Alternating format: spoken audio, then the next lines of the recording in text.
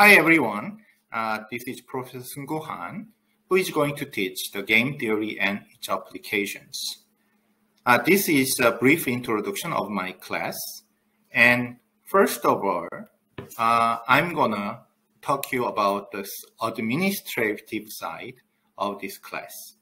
How am I going to operate this class? My philosophy on this class would be, the class cannot be more convenient than this kind of thing. Okay, so I will give a great value for the student convenience. So first of all, this class is going to be 100% recorded lectures, and I'm going to upload all the 15-day lectures on the first day of the class. So you can take my class anytime, 24 hours a day, any day of this 3 weeks period. Theoretically, it is possible for you to take all my classes on the first day. Of course, that's not recommended, but if that is most convenient for you, you can do that. Second, the evaluation would be by 2 assignments, and also these assignments will be given to you at the first day of the lecture. So you can do the assignment anytime that is convenient for you, and you can submit it before the deadlines I provide to you. Then you would be fairly evaluated, and the grade would be something you would be happy about. Of course, one shortcoming for this convenience would be that we cannot meet, so you would have less time. You might have less time to do the Q&A session. For this, I'm going to have a Q&A session online, so you can post your question, whatever it may be, 24 hours a day, and I'm going to check the Q&A session every day so that you'd be answered by me in 24 hours. In addition to that, if you have any idea to improve the class, how to run the class, I would be all ears and accept your suggestions if that is proper. Next, so what is game theory? Game theory is basically study about strategy. So the purpose of this class is thinking strategically. Okay, doing something very hard is good, but not good enough. You have to think about the strategical side of it all the time, especially when you are doing something with someone else. Then this is really important. Think about rock, scissors, paper game. I believe everybody knows that.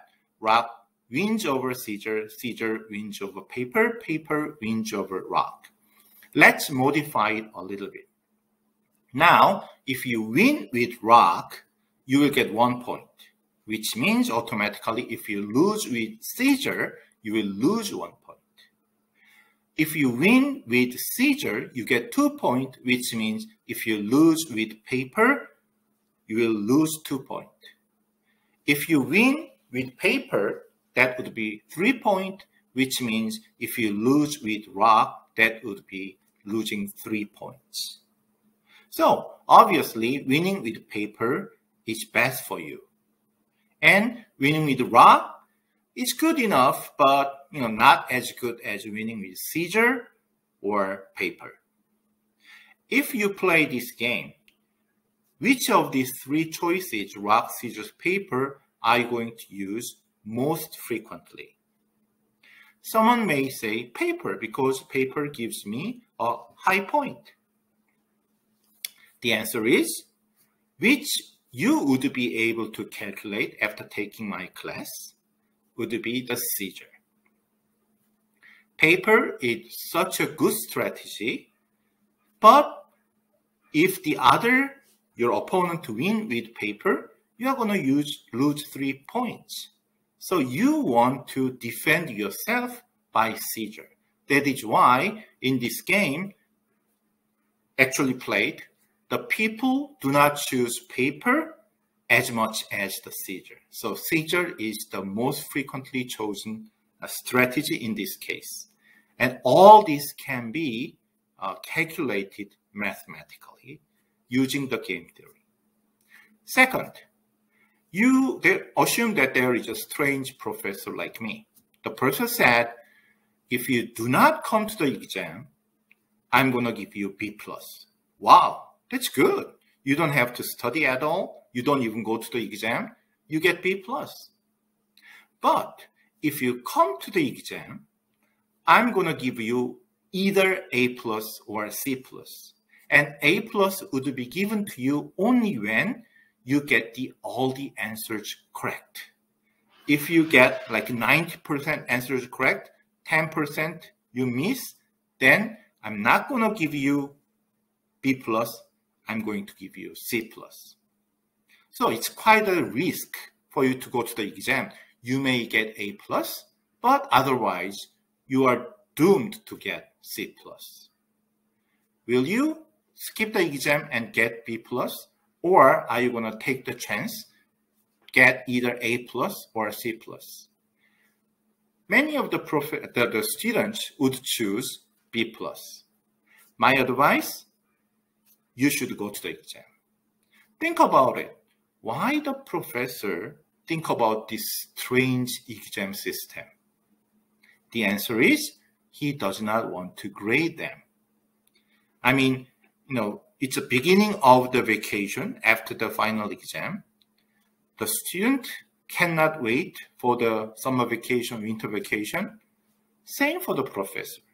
But then what is the last obstacle for the professor, between professor and the vacation?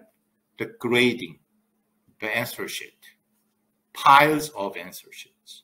So probably that is why the person think, okay, I don't want to grade so much, so that I discourage the student not to take the exam, then I can grade less. So let's say 50% of the student didn't show up and get B+. Now you have 50% of the answer sheet you have to grade, but then person knows that this student must study very hard. Otherwise, they are not going to take the exam. So their grade must be pretty good.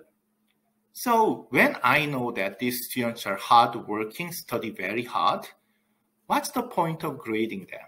So there's a good chance this professor would not grade the answer sheet and give everybody A+. Will you take the chance? I would. If you like this kind of thinking, strategical thinking, I think my class is for you. Thank you, and hope to see you all in my class.